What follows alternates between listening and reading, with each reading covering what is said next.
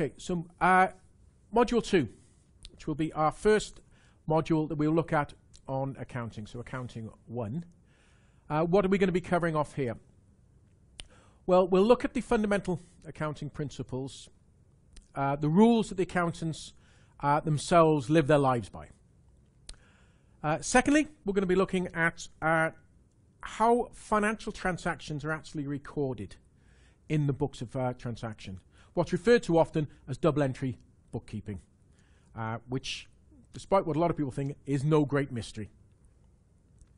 We'll then have a look at our first two financial statements, which is the income statement and then the balance sheet. And then we will have a look at a few specific accounting treatments contained within our two statements here that we need to focus on as bankers. You'll notice that there's a third financial statement, which is the cash flow statement, which we will look at in Module 3.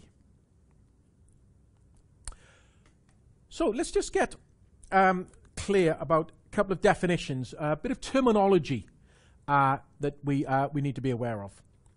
First of all, exactly what is accountancy? Okay.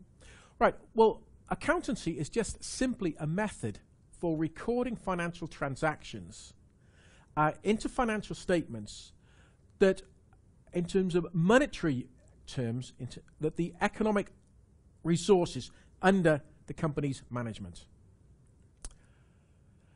Accountancy itself is actually not a science, despite the fact that many accountants will tell you how scientific it is. Accountancy was actually invented. It was invented by an Italian monk and mathematician known as Luca Paciolo. He was often referred to as the father of accountancy.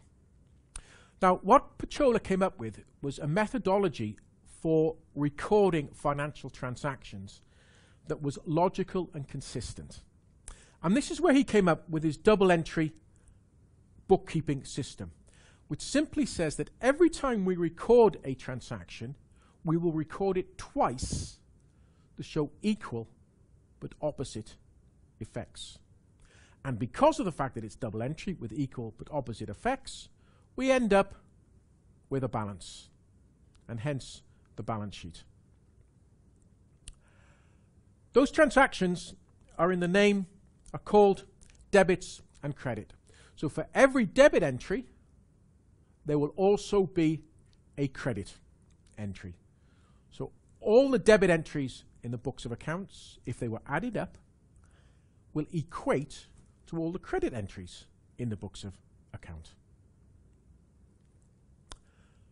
The balance sheet.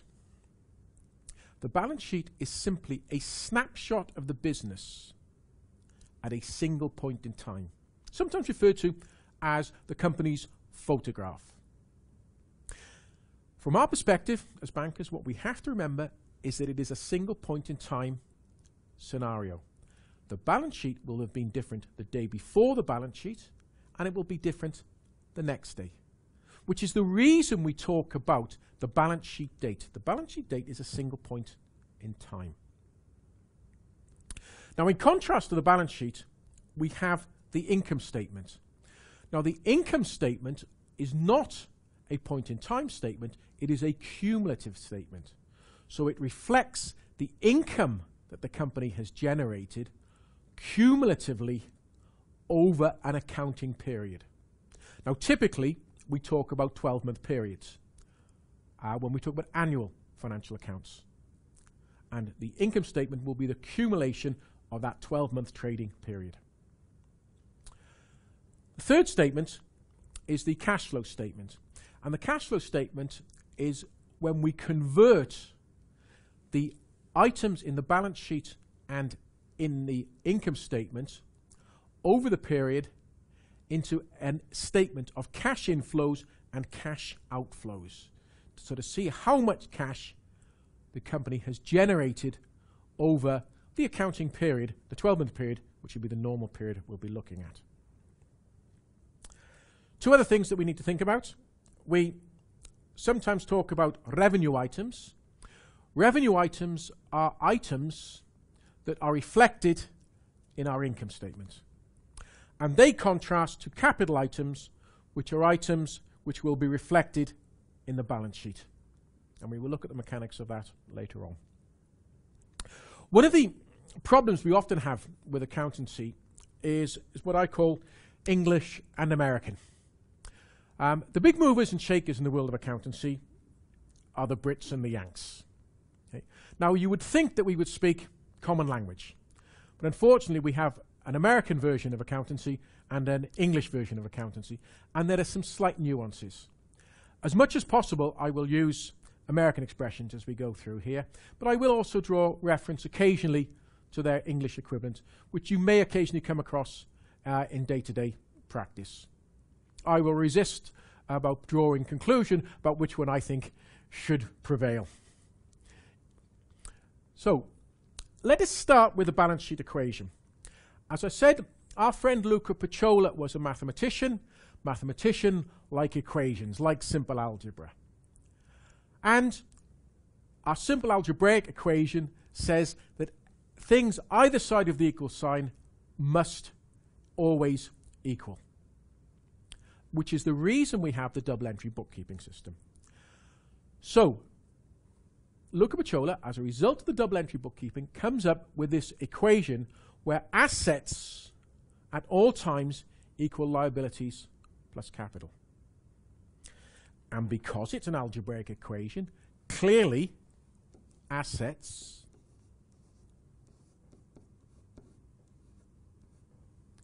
minus liabilities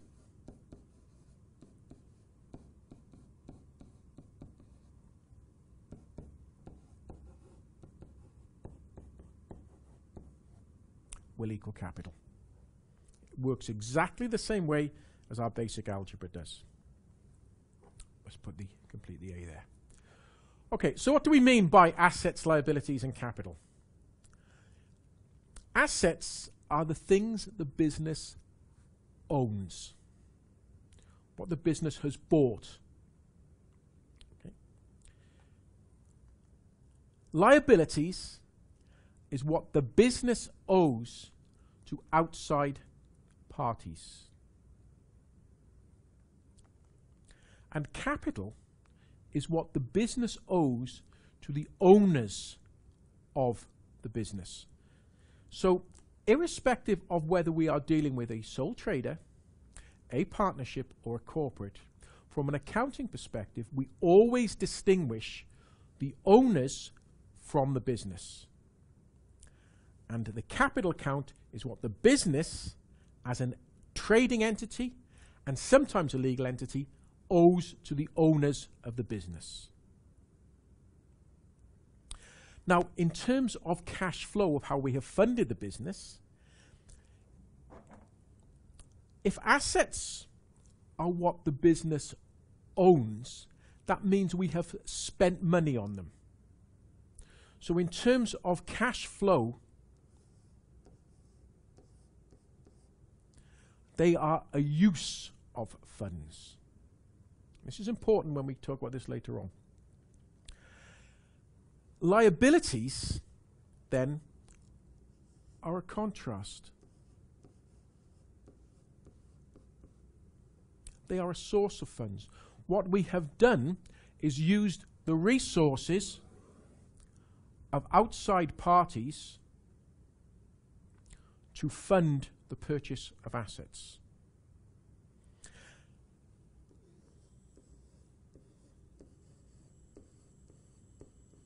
Capital is also a source of funding because we have used the capital that the owners have introduced into the business that will be used to fund the assets or to repay liabilities. But at all times, the golden rule, assets equals liabilities plus capital, following our balance sheet equation.